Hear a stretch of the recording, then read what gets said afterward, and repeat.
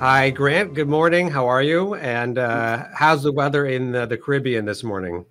It's beautiful. It's warm as usual. Yeah, it's been a long time since I've been there, but what a gorgeous place. I wish I could be doing this live, but I Yeah. mean, with you. Mm. You and I, it seems to me, have a couple of big common interests. Hmm. One is the musical world, and the other being the philosophical world. And I have got a whole cadre of questions to ask you on both topics, if it's okay with you, and Absolutely. especially the crossover between music and philosophy. It's just about the best, best thing for me. And I'm going to Mhm. go ahead and recommend this book, which I thoroughly have enjoyed. Can you see it? How does it feel? The philosophy of music. And Mm. in reading about your descriptions of Elvis and Bob Dylan and the Beatles and others, um, these are things that I think about, and I think that other people think about too. But you've brought up a few things that I haven't thought about so Mm. much, and I wanted to just pick your brain on a couple of these topics. Sure. The first one being the concept that Elvis was sort of like a bridge between what you describe as like the square culture that came before, as that Hmm. maybe is exemplified by someone like Bill Haley, who sang "Rock Around the Clock," which is a great song, but it's not quite like modern rock as we know it. Right. And you describe, I think, accurately Elvis's passion and authenticity as being like a liberating spark that sort of like ignited this whole tinderbox of culture and music in the United States and then around the world. And people obviously, I mean, adored it is even the wrong word. They went nuts over it. Mm. Um, here's my philosophical question: are there tangible benefits that we can point to as a result of this? Um, yes, it was awesome and people loved it and it changed culture, but was it good? And and if so, how? Well, I mean, I think what I say in the book, which is called "How Does It Feel?" It's this question from, but the first line of the chorus of Bob Dylan's "Like a Rolling Stone." That's the primary question of rock and roll, and Elvis answered this question by focusing almost exclusively on feeling, on bodily feeling, which is we call it affect, which is it's bodily feeling, it's intimations, it's various sensations. But he focused almost exclusively on that domain of being, Mm-hmm. and he wasn't a songwriter, so he was covering other people's songs. And his great genius was being able to have some affective sense of what his audience was projecting in his direction, and Mm-hmm. and engaging with that affective wave that was directed toward him, and riding that wave instead of being crushed by it. And still the great genius of just in small gestures and movements, and of course his singing and his dancing, and his facial expressions, of understanding how to reflect the audience back at themselves, and Mm-hmm.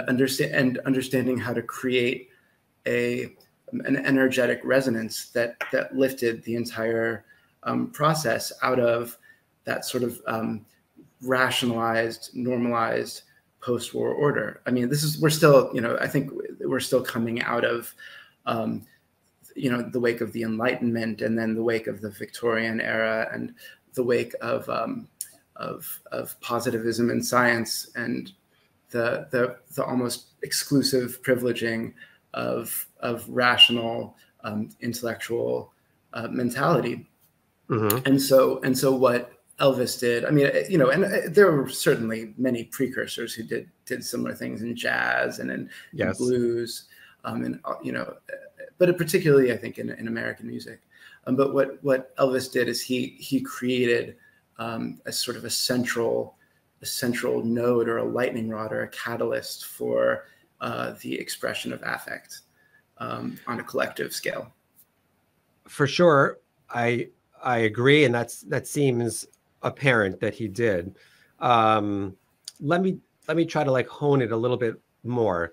I had like a discussion with a friend a number of years ago, and he was considering moving out to Seattle to be to work for a major apparel company. But he was like struggling with it, whether it was a good idea to uproot his family and and make this big move.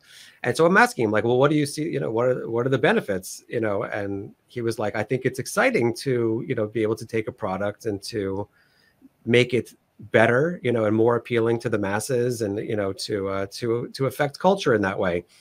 And I said that's great, but I pointed out to him that Starbucks, maybe perfected coffee, on a mass scale, and Apple maybe brought music to people, and other and communications to people in an incredible fashion.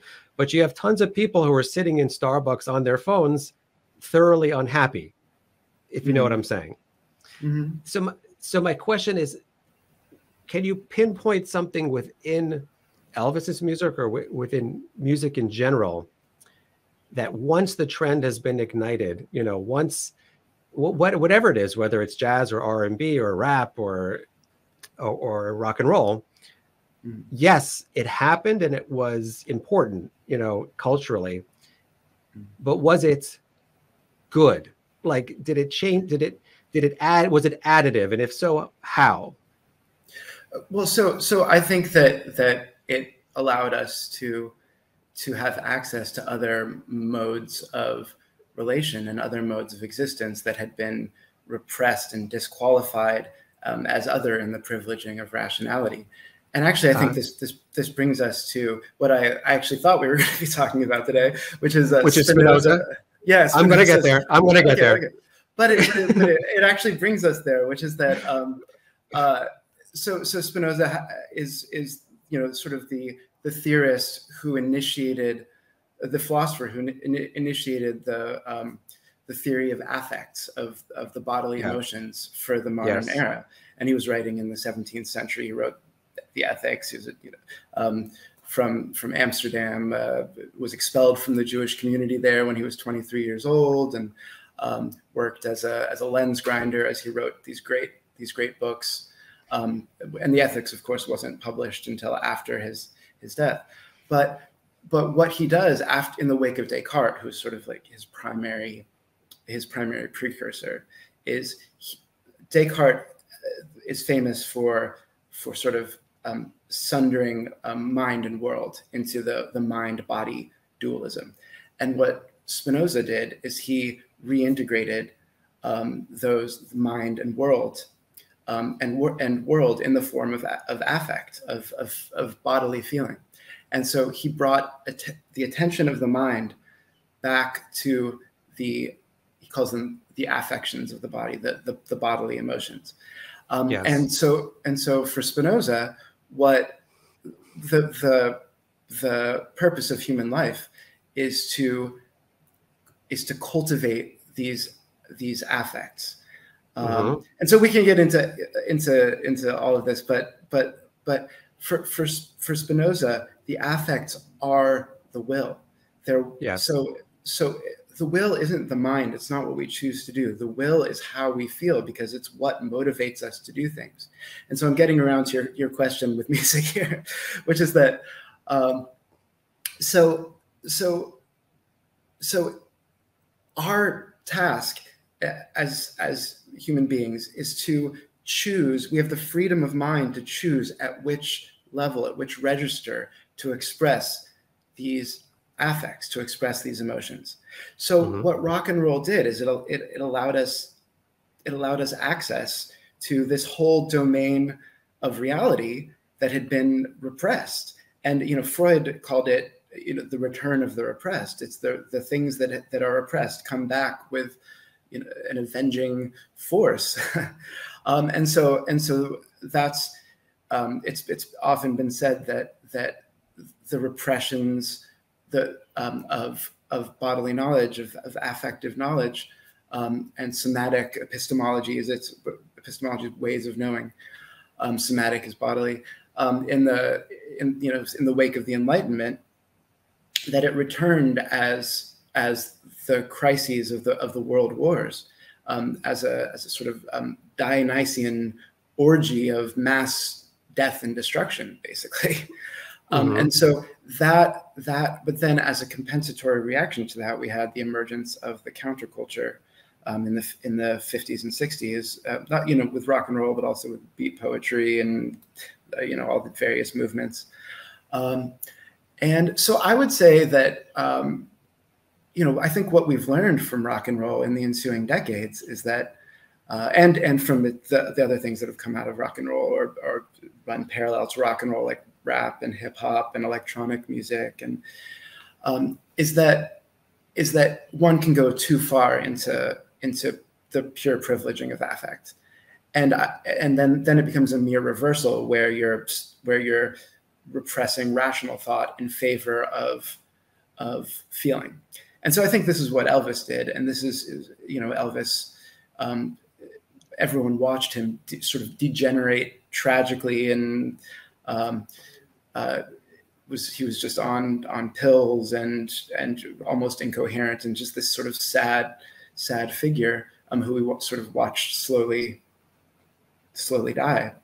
Right. And so I think that's and then maybe in like the 70s and 80s it reached this peak of excess with this sex, drugs, and rock and roll, and I think we've realized that going too far into it was maybe a necessary compensatory reaction, compensated for the previous privileging of rationality. And I think we've now gotten to a point where that's a generation ago or two even that people went to these extremes, and some people, of course, some people are still going to these extremes. A figure like Post Malone or something like that, who I really like his music, but he's I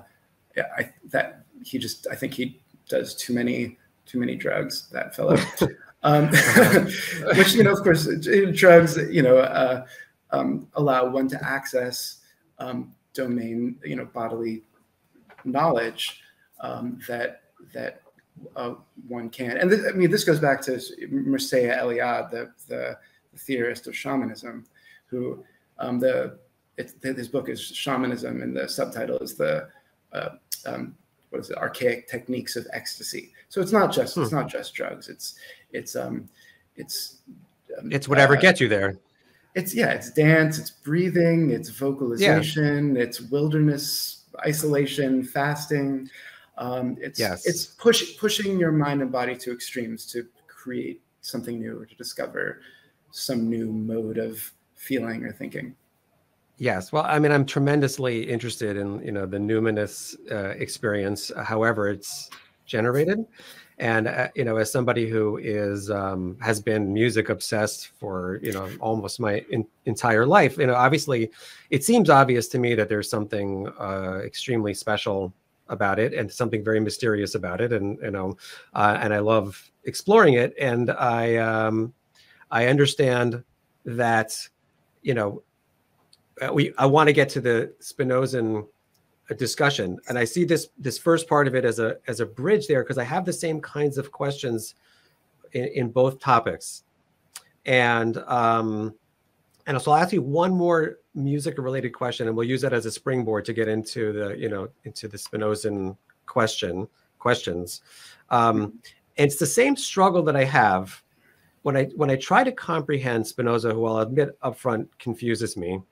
And his popularity confuses me, and maybe you'll help me to understand that. But let me ask you an experience I had with Miles Davis.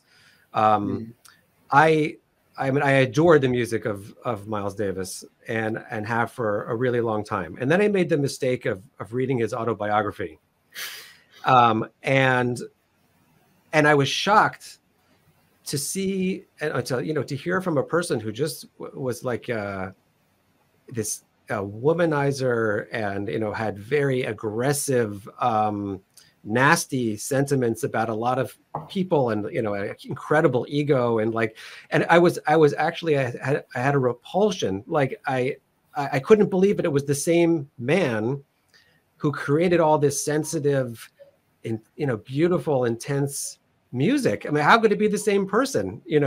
And so I still listen to it, by the way, but I struggle, like, who is the real Miles Davis? And what do you think is going on? Yes, he's expressing emotions, some of them good, some of them bad. Does it matter? Is it just a simple expression of any affect, of any feeling that we just need to get it out, whatever it is? Or I would say it like this: is there any moral culpability in music or emotion? So, yeah, I love Miles Davis too. I've spent quite a while listening to Kind of Blue over and over again, and a few of his other records. I actually had a similar experience with Bob Dylan when I was first getting into him in my 20s, early 20s, or maybe even late teens. And I watched the film Don't Look Back. And okay. Didn't see it. And so this is his tour that he did of the UK, I think in 1960. It's either 65 or 66, right around when Bringing It All Back Home was released. And he had been dating Joan Baez. And so she's there on the tour with him. But they seem to already have broken up. And he was just being really, really cruel to Joan Baez. And I mean, in retrospect, they were both in their early 20s, which is not known as a time for when one has mastered oneself. Emotional world. Yeah, emotional world. But so that really gave me pause about Bob Dylan. And then as I went through his work, I mean, he did a similar thing with his wife Sarah in the mid-70s, where when they were in the process of getting divorced during his Rolling Thunder review tour. He was very cruel to her.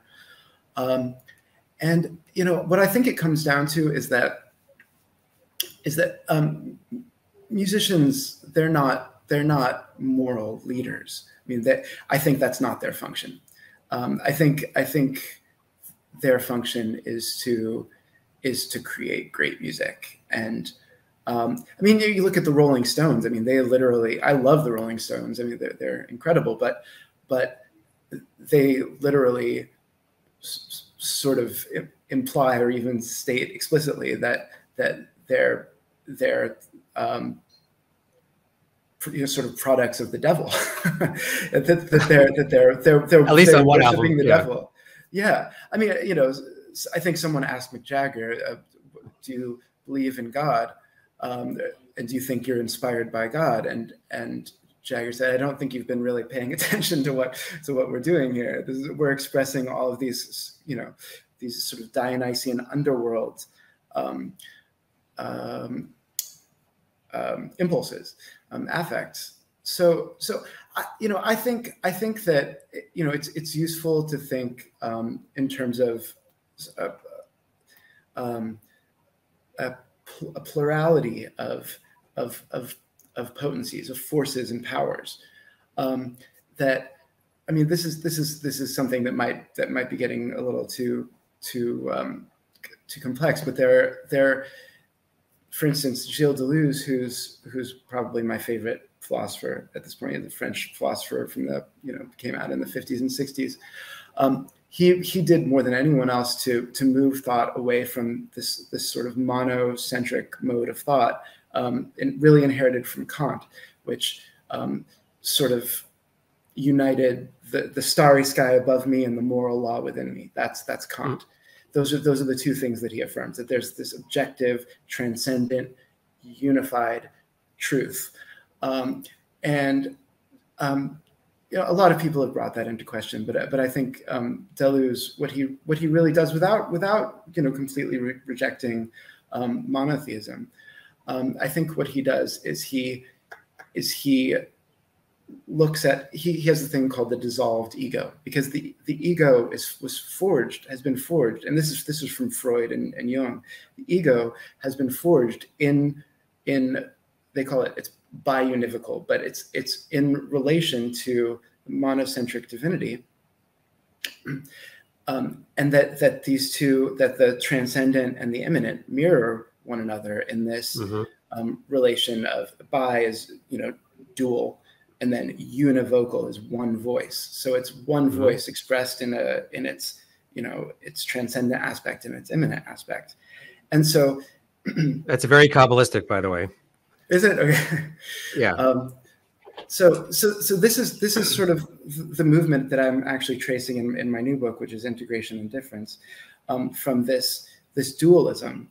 And I think this is perhaps, or at least for me, it's the central concern of philosophy since the pre-Socratic, since Heraclitus and Plato, is this dualism, and the dialectic of basically what to do about the sort of opposed modes of thought, or these oppositions or conflicts. And so there's this whole history that can be traced through Hegel, for instance, who came out with the phenomenology of spirit in the early 19th century in 1807, where he has the dialectic is he actually says the sort of classic formulation of it that he sort of rejects is thesis, antithesis, and synthesis. So you have something that transforms into its opposite, and those things exist in tense relation, and out of that emerges a new unity and wholeness. And so that was sort of the dominant philosophical mode in the 19th. I mean, he was probably the most influential philosopher in the 19th century, other than, perhaps Marx, and Nietzsche was very influential in the 20th century. But then everyone was reacting against Hegel, beginning with Nietzsche and Schelling in the late 19th century, and then into the 20th century with, especially with post-structuralism, Derrida and Foucault and Deleuze. And so what they're trying to do, especially Deleuze is trying to do, is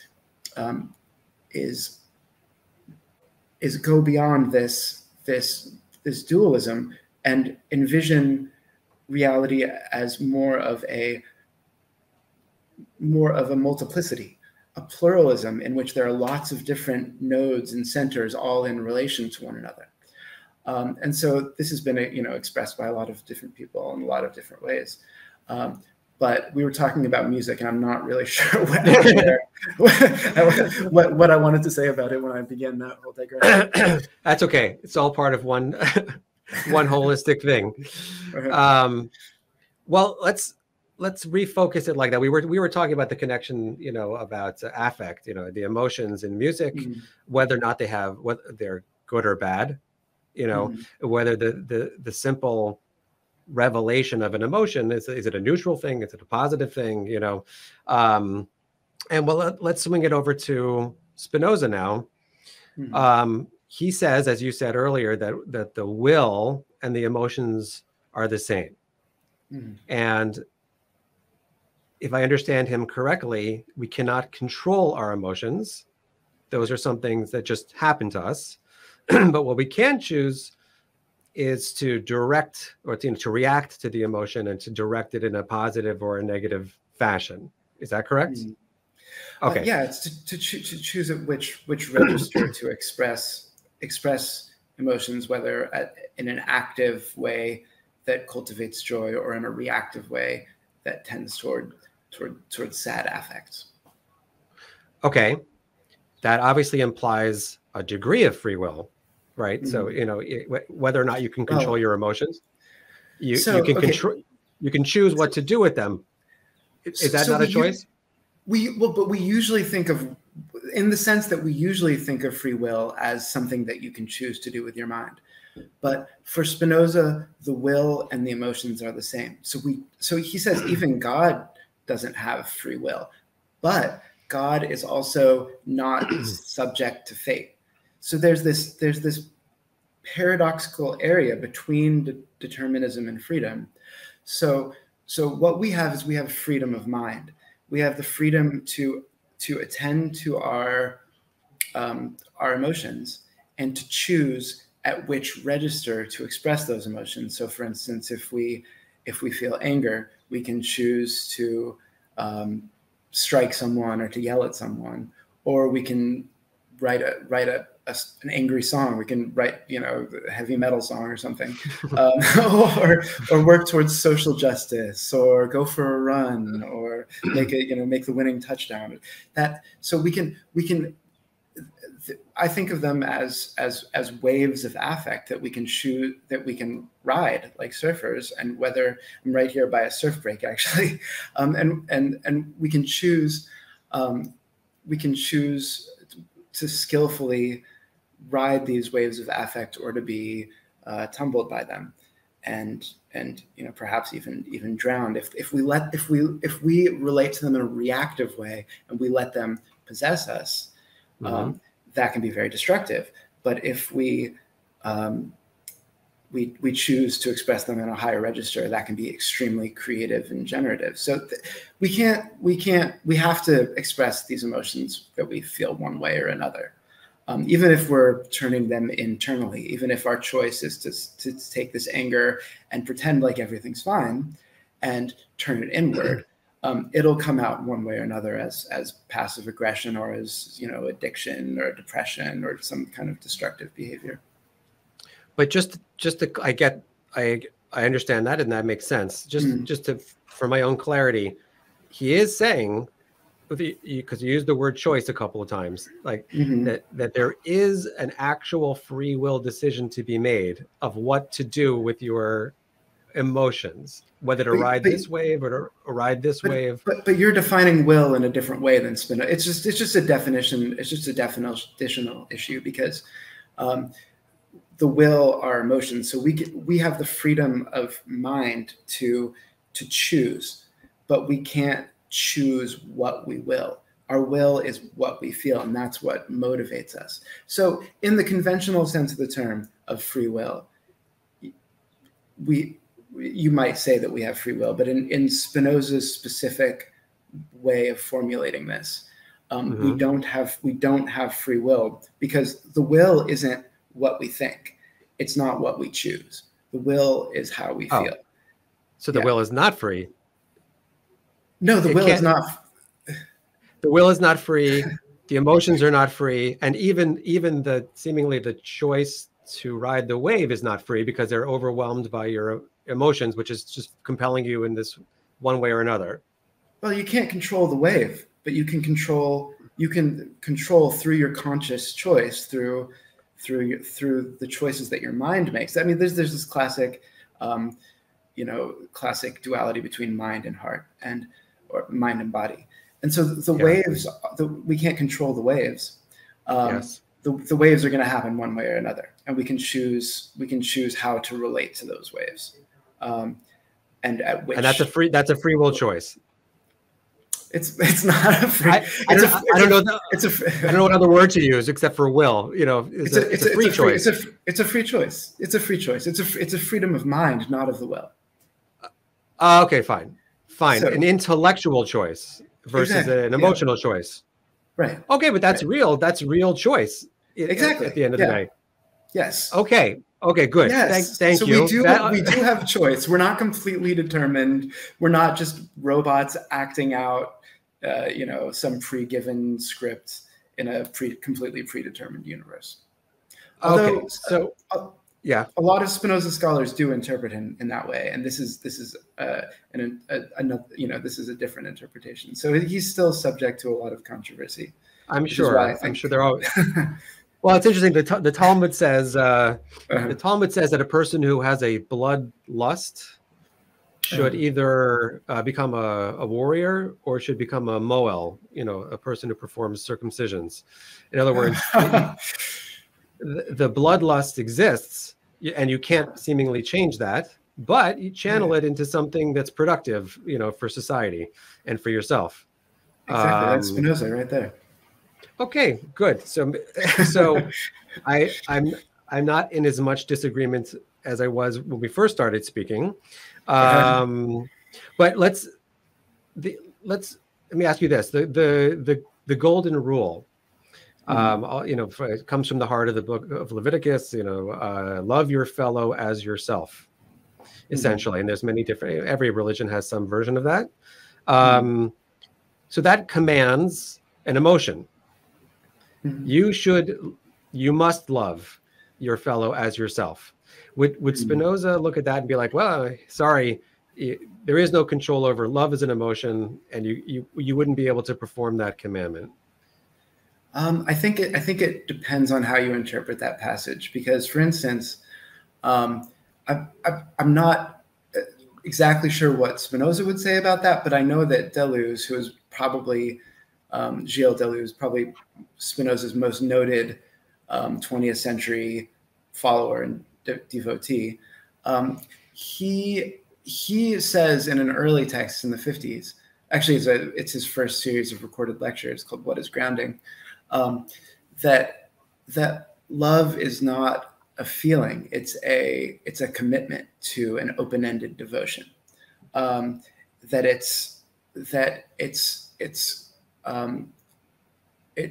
Because we all know that the feeling of love doesn't sustain devotion over decades. One has to make a conscious choice to continue to reaffirm that and to cultivate that emotion. So the emotions associated with love. So I think some relations more than others. Yeah, with children, I think it's much simpler. Just like it's very present. Maybe with more romantic love, it's like that. It seems to me. But okay, I hear what you're saying. So I mean, I think it's very ethical in that sense. It's to me, I mean, that would be my interpretation of the golden rule. It doesn't really matter. I mean, you know a lot more about Jewish ethics than I do, but that's my understanding of Jewish ethics, is that it's not really that the innovation of one of the innovations of Christianity is, or just the differences in Christianity, is to focus more on how you feel internally, whereas Jewish ethics has more to do with it doesn't really matter how you feel as long as you obey the commandments and you do right actions. To me that's the essence of Jewish ethics, is to act in a way in accordance with the law. I think you're correct, and the vast weight of the commandments are exactly as you say. There's a small number that actually do mandate emotionality. One is the need to love God, the need to love people. Yes, it also includes doing specific actions for them. But and actually we just finished the holiday cycle, in the Jewish calendar, and there's a specific commandment to be happy on the holidays. So in the Jewish way of thinking, you would have to do something to generate that emotion. Like if you weren't feeling it, you would have to do actions or think thoughts that would bring you to a state of happiness, because that's what's required in this particular moment. And actually, to tell you the truth, there's a time in the year where you're supposed to reduce your level of happiness because in commemoration of certain tragedies that took place. So there is this sense that you can, to some extent, by doing external things, control your level of emotion, which I don't know. I guess would be different from Spinoza's view on it, but that's okay. Actually, well, it's a little more complex than that, because I mean, first of all, Spinoza grew up in the Jewish community in Amsterdam, and they expelled him from that community. No one's exactly sure why, but one of the things is that he thought of God in a pantheistic way. So God is one with the world, is one with the universe. But so this is what Leibniz, who was Spinoza's contemporary, and they hung out for a couple of days in the late 17th century. And Leibniz was one of the guys who invented the calculus along with Newton, and great philosopher as well. But he said that Spinoza's a philosophy is strange and full of paradoxes, even though he deeply admired it. And this is one thing that Spinoza says, is that, I mean, most of the Ethics, this great work that was published after his death, is devoted to understanding how to actively cultivate positive affect. So, so you can attend. So this is almost exactly what you were saying, is that you can attend to good things, to cultivate joyful affects. So it's this paradoxical situation where we can't choose which affects to that determine us, but we can cultivate those affects in ourselves by sort of, you know, bending that. In the same way, we can't decide if you can't command the wave to occur at this moment. You can't say, you know, wave, you must now go. You have to wait for the wave, but you can position yourself in relation to the wave. You can be in the right spot, harness to it, the wave, or to get drowned. Yeah. Drowned. Yeah. Okay, that makes sense. You mentioned before pantheism, which obviously is I find it to be a confusing topic. Maybe you can enlighten me better on it, but it often seems to me, when I think about it and when I read about Spinoza's take on it, he says many things that seem transcendental to me, despite the assertion that the universe is all there is and that the universe is co-equal to God. He talks about, like, a, you know, divine thought, for instance. You know, where is the divine thought occurring? Is it part of the universe itself? It almost seems like he's substituted one kind of transcendence for another, whereas panentheism, you know, monotheism would say that that God is, you know, within the universe and also beyond the universe, you know, and so therefore when we talk about metaphysical things, spiritual things, those are beyond the physical world. You know, is he not just doing a version of that by ascribing certain characteristics to the universe? Yes. So first of all, I think it's important to distinguish between transcendent and transcendental. Because the transcendent is the idea that there are two worlds, that there's a higher world, that's the transcendent domain, and then there's the immanent world, that's this world here. So that higher world, you know, it could be the world of heaven, or it could be the world of the Platonic forms, right? That everything is a copy of, and that world is more real than this immanent world that we inhabit. So for Spinoza, he basically affirms pure immanence, which is Deleuze's description of this. And so this is again a paradox, because the very concept of immanence of this world is that concept only works in relation to something that it's transcendent to. But the concept of the transcendental, which is from Kant, and then a lot of people have taken it up. You know, for Kant, it's transcendental idealism, and then for Deleuze, he has this thing called transcendental empiricism, which is very paradoxical formulation. But it's the idea that our experience of reality is bounded by a horizon, but that horizon it's not a fixed line beyond which a wholly other world exists. It's that it's just like the horizon. When you look out toward the ocean, you know that it's the same world beyond that horizon, but it's indiscernible. So it's knowable, it's cognizable by the mind. The mind can know that there's something beyond that horizon, but you can't see it. And so this is a figure for our consciousness. Our consciousness is that horizon. And one way of expressing the purpose of philosophy is that we are constructing more and more subtle and profound ways of pushing back that horizon and exploring the domains beyond that horizon. So for Spinoza, there's no other domain where the divine resides. That the divine permeates every point of our being and our experience, and that God for Spinoza. I mean, I'm not sure I agree with him about this, but this is what he thinks. Right. That God, but we could get into my views on this at some point.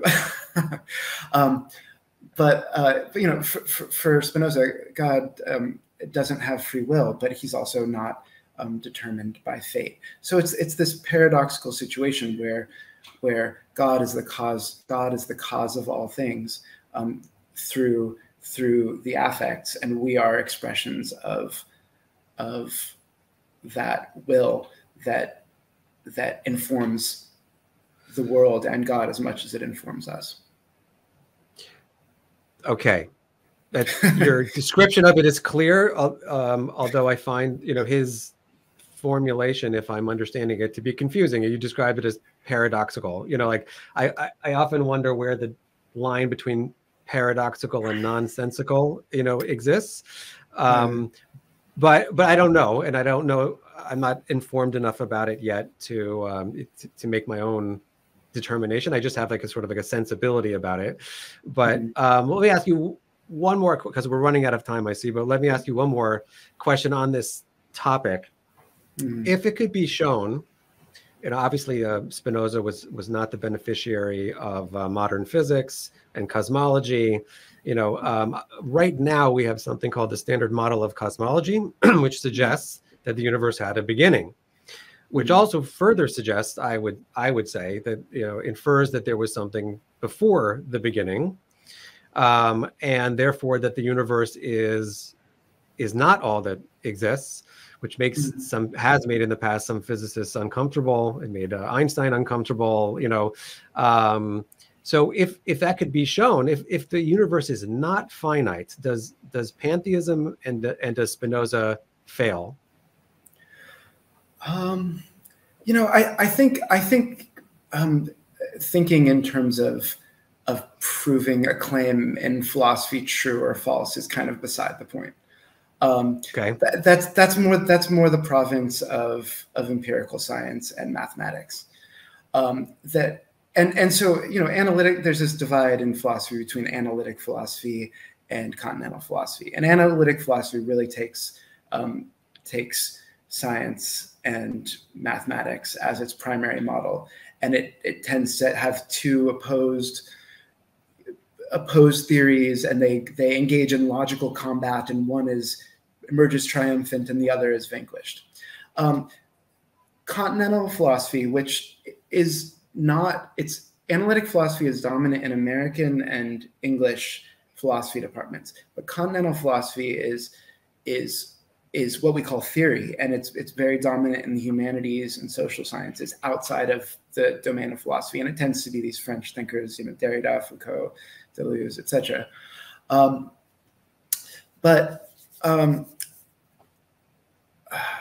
So let me see. I forgot where I was going with it. The finite nature of the universe. If the universe is finite, is Spinoza incorrect with his pantheistic ideas? Okay, so I think that the thing about Spinoza, which you sort of gestured toward, is why is he still read? Why is he so mysterious and difficult and paradoxical? And is it just merely confusion? And I think the test of that is whether people are still reading him several centuries later. That there's this profound depth that provides endless material for interpretation and explication and for debate. This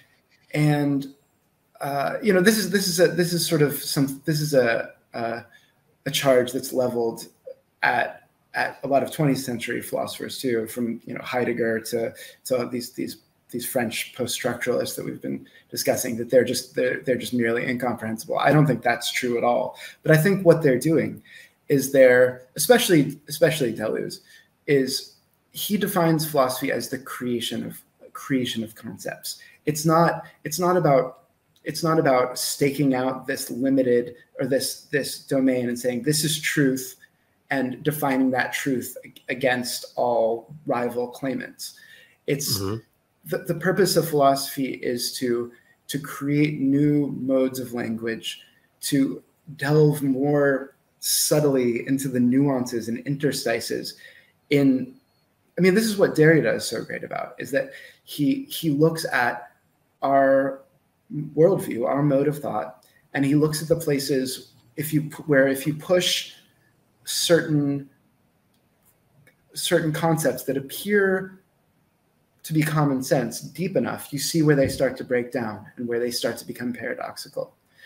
And so the purpose of philosophy is to go into those places where our sort of common sense collective mode of thought breaks down, and to push it farther, to create concepts to allow us to enter into those domains and to think in new ways that we've only intimated, in terms of our affective, intuition of what is possible that hasn't been expressed in actuality, that hasn't been expressed in words. Well, that was very well said, and also a great discussion. If next time I'm in the Virgin Islands, can we go see some music together? Absolutely. I play in a band, so you can come jam with us if you want. Okay, fine. I don't find myself there very often, but if I do, you're the first call I'm going to make. But thank you so much for your time, for your writing. Thank you for being here. There's an article coming out on Aish.com actually next week that Dr. Maxwell has written, along with some other articles on Spinoza. Please take a moment to subscribe to our YouTube channel and stay abreast of all the great stuff that we have happening here at Aish.com. Thank you again for being here, and have a great day. Yeah, thank you for having me. Take care. Bye all.